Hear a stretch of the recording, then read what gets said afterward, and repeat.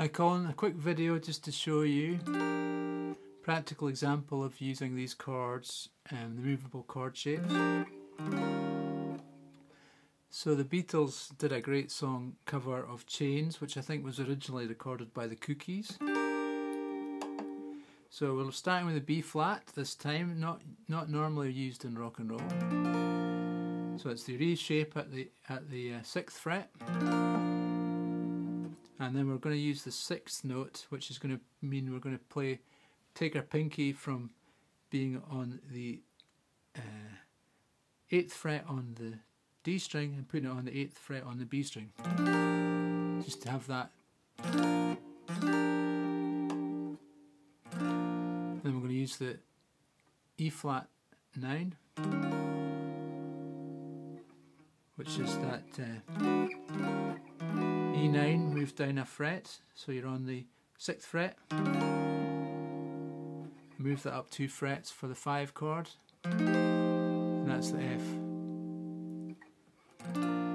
B flat's the 1, E flat's the 4, and F is the 5, and we're playing the F9 chord. So you can do the rock and roll riff on the B flat. Chains, my baby's got me locked up in chains, and the 8th, go to E9, and what we're doing, we'll play the E9, but we're going to put our pinky onto the what's that? The 8th fret of the B and the E. Gives you a nice riff. And back to the B flat. And do the 6th. Go to F9. Do that riff again. E9. B flat. We'll use that C7 shape, which is an F7 here.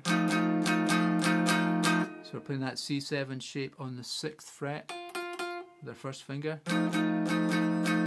Chains, my baby's got me locked up in chains, and it ain't the kind that you can see.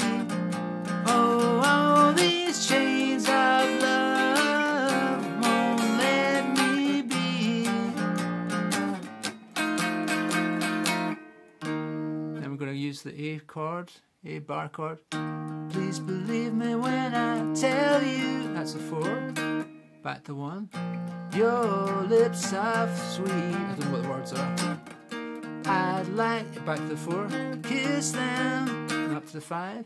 But darling, I'm in prison by these chains. My baby's got me locked up in